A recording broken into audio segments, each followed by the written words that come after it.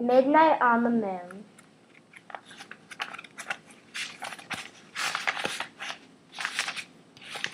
Jack, whispered a voice.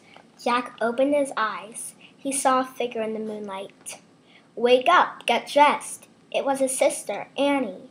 Jack turned on his lamp. He rubbed his eyes. Annie was standing beside his bed. She wore jeans and a sweatshirt.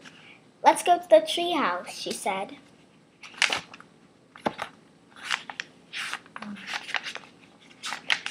What time is it? Asked Jack. He put on his glasses. Don't look at your clock, said Annie. Jack looked at his clock. Oh, man, he said. It's midnight. It's too dark. No, it isn't. The moon makes it bright enough to see, said Annie. Wait until morning, said Jack. No, now, said Annie. We have to find the fourth M thing. I have a feeling that the full moon might help us.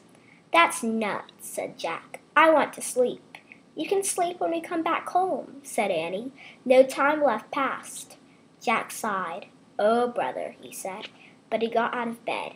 Yay, whispered Annie. Meet at the back door. She tiptoed out of Jack's room.